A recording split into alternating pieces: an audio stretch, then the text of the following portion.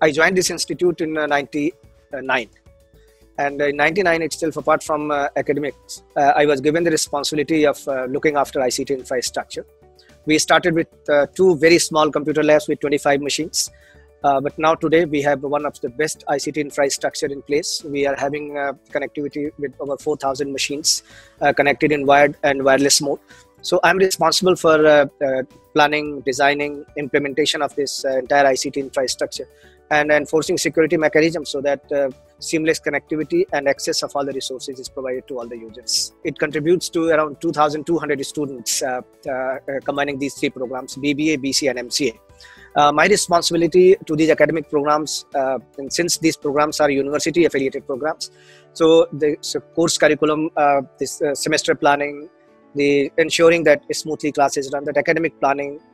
We do conduct lots of activities, including sports activity, industry visits. We conduct foreign tours for students also. We conduct sports activities for our students. And then we have 14 clubs in which we have students team mentored by faculty members. So this entire activity of this UG campus and then IT, it keeps engaged everyone in the campus. My role is primarily to guide, to see that academics run as it should be, to see the coordination with university, with the affiliating bodies.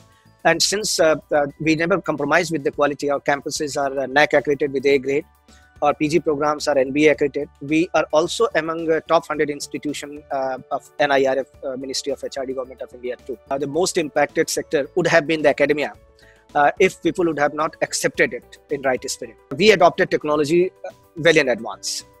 So that also helped us. Initially it was a challenge because we were not prepared, in fact, for such situation. We had to train the faculty members, we had to convince our students. Within 48 hours, we completely migrated from conventional mode of academic delivery to the digital mode. We have conducted 6,500 online sessions for students, 3 quizzes in all the courses, all the subjects, online workshops by industry people. We had 17 alumni talks, alumni all across the world they interacted. And then we had 3 very good events. We had one very good successful program on cybercrime. Around 900 plus people joined on WebEx platform to us. And we had a faculty development program also. Initially starting with forced digital transformation, very soon people have now experienced and realized that the technology adoption is definitely going to be a key in time to come. Even if things are back to normalcy, this digital medium, this technology is going to remain there.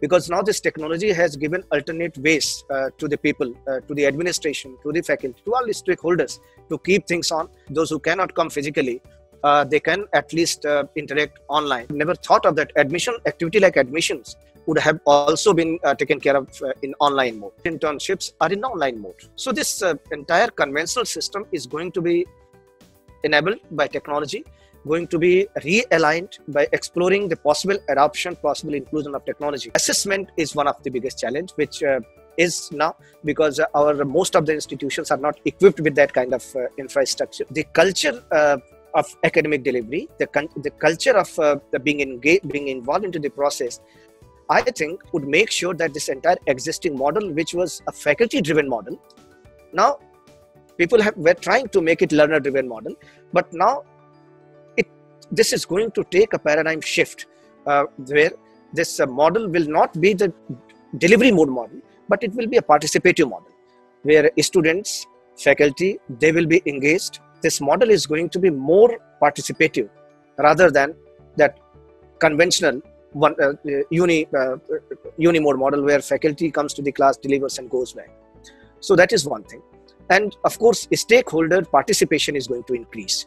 And that stakeholder participation will definitely help in redefining the processes, realigning the processes. Institutions will also be required to plug into those things so that they can address to those probable concerns, their feedback. Technology is going to be key enabler. Second, this online mode of academic delivery is going to remain. It will redefine the existing processes. It will make a shift in paradigm. And third, the ICT, security of ICT infrastructure, because till now academic institutions were never part of the cyber criminals priority. But now this massive technology adoption has definitely shifted their focus on this. So that security is going to be one of the concerns. Security of users. Strong need would be an awareness campaign so that we make aware to students, to faculty, to staff, everyone, that how to use this ICT setup. Training and upskilling is going to be very crucial. Technical training we have planned. Regularly monitoring our server, our ICT infrastructure, and make sure that appropriate security policies are in place. We can design some courses and we can offer in online mode because this online mode does not involve other recurring expenses.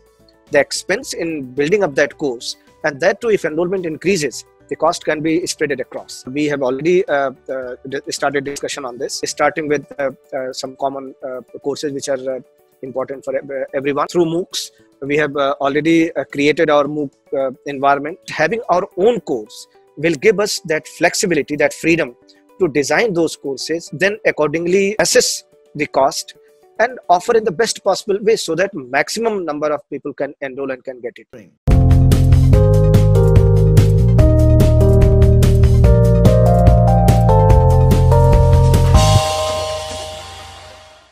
For more updates from CXO TV, please like and subscribe to our channel.